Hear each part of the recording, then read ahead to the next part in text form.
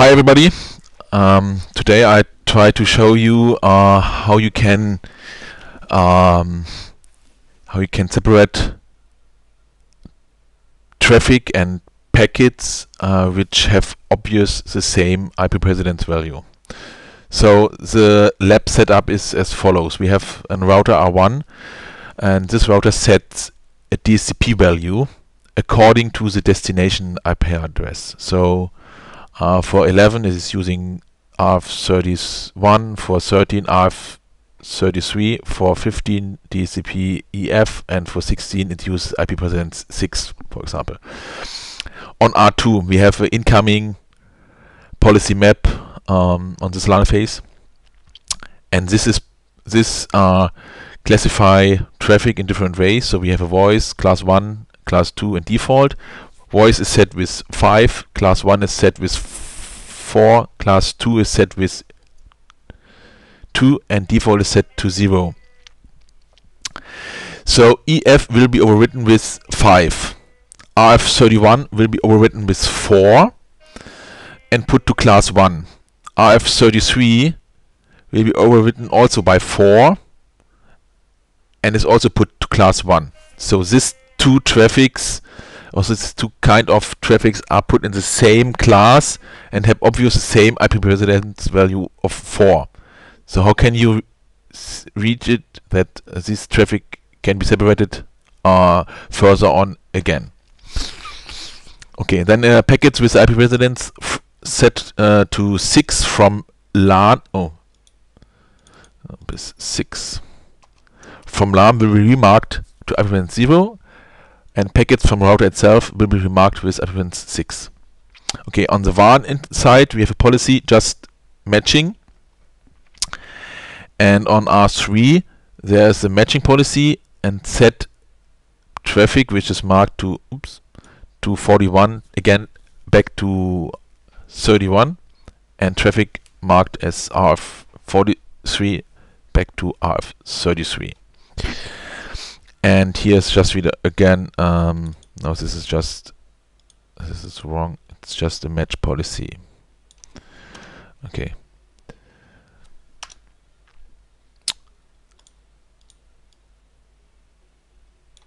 And we can save it, of course.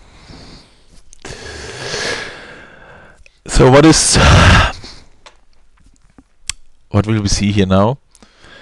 I cleared the counter.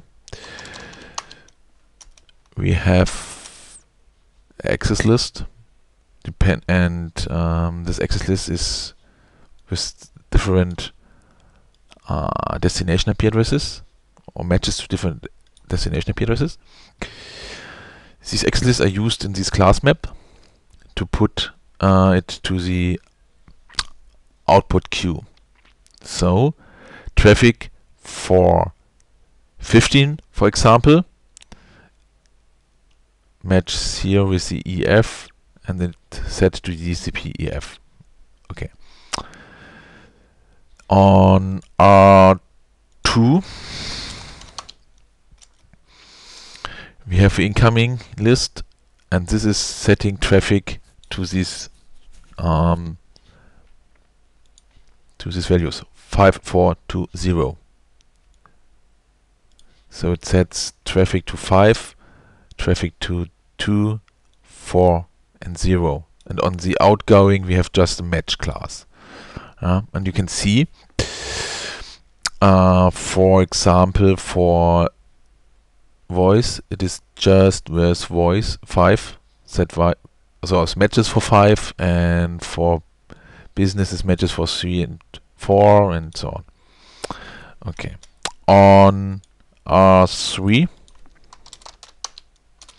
there's just a match for all classes. First EF 5, 31, 33, 30 on 3, so that you can see if traffic is coming with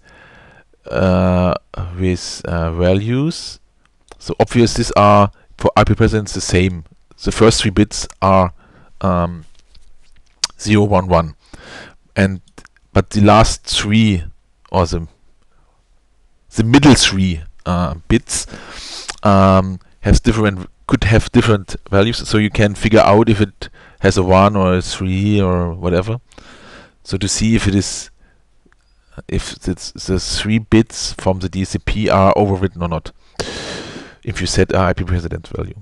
So again, you have a packet marked with DHCP, you overwrite it with IP precedence, and now is the goal to figure out if you set IP precedence value, if this only change the first 3 bits or also the last 5 bits, or the 3 DCP and or all 8 TOS bits. Okay, for this, as we can see, these 2 values are 31 and will output overwritten with 4. So you will have hopefully some packets with 41 and 43. And if it is 41, it will be remarked with 31, and if it is marked with 43, it will be remarked with 33. And if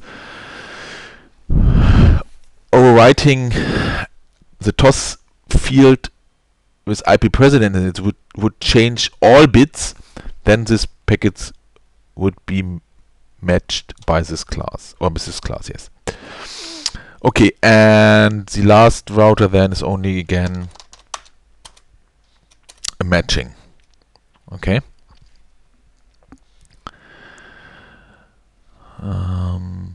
So let's do the test. I make a ping to 10.0.0.11. This is 31. Repeat it, for example, for 20, no, let's say 11 times. Okay. For 13, we make 22. And for 15, we use 55.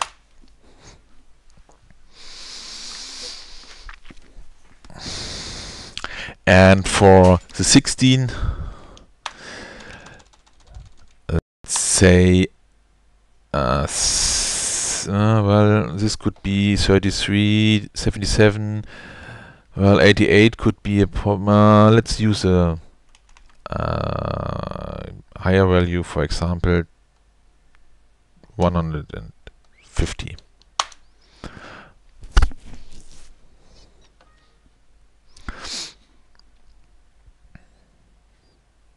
Okay, should be ready soon. Show policy map interface output, and we can see 55 for EF, 22 for 33, and 11 for 31, and 150 in this 6 map here. Okay, and some traffic in class default. Okay, and this second router is now the interesting part. Show policy map interface input first. So we have traffic coming with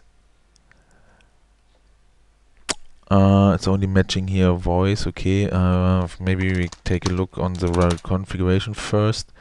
So EF will be voice. RF 31 and 33 will be business in this case. Yeah, and traffic which is coming and going from the router directly will get the 6. Okay, again. We have 55 for EF and it's overwritten with 5. We have 33 packets in this class, and we marked with 4. So this 33 is, of course, 22 and 11. Okay. and all other are as default. So packets which are marked obvious as routing information from the LAN is put into the default class here. Policy map interface out. Okay, you can see 55, 33, and in the default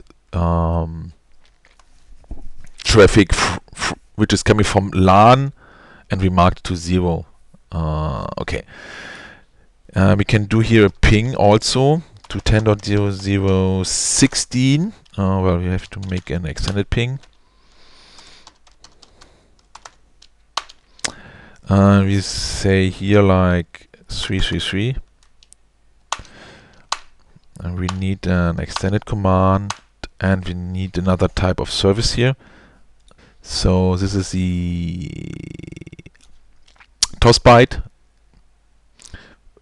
So 11 is IP precedence 6. With the first 6 bits, it would be DHCP value 48. And all together are TOS 192. So okay, let's say 192. Make the ping here.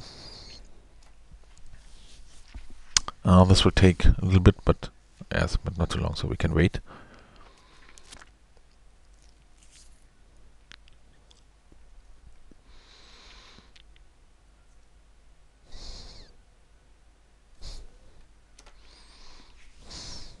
Okay, repeat this output.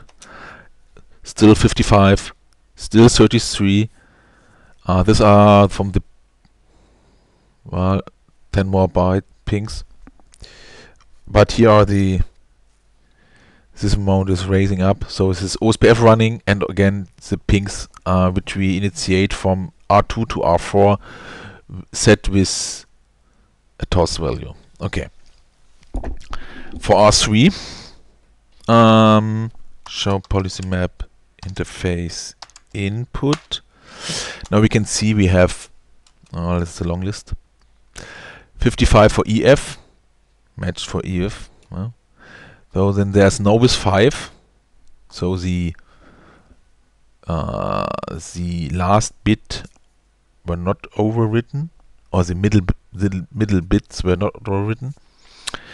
The same here. Okay, for RF31 and 33 there's no packets, of course. They are marked with 4. And also no with 3. So we have here 11 with 41 and 22 with 43 and no with 4. So packets, the 31 and 33 packets which are remarked with precedence, or the packets which are marked with DHCP RF31 and RF33 are overwritten with IP precedence 4. So only the first 3 bit changed. So now they are 41 and 43. Okay, and these are set with the with the original values back again. 31, 33. Okay, and on R4, sorry.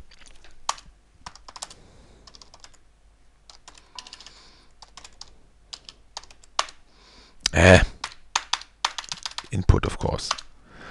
Okay, we have now 55 EF, 11, 31, 22, 33, no with 3, no with 41, no with 43, and no with 4.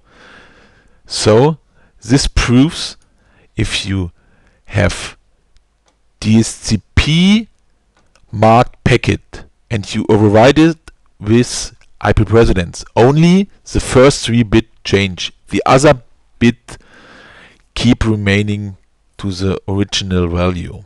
So you can figure out different packets or different classes or different marked traffic, even if they have obviously the same IP precedence value. Okay.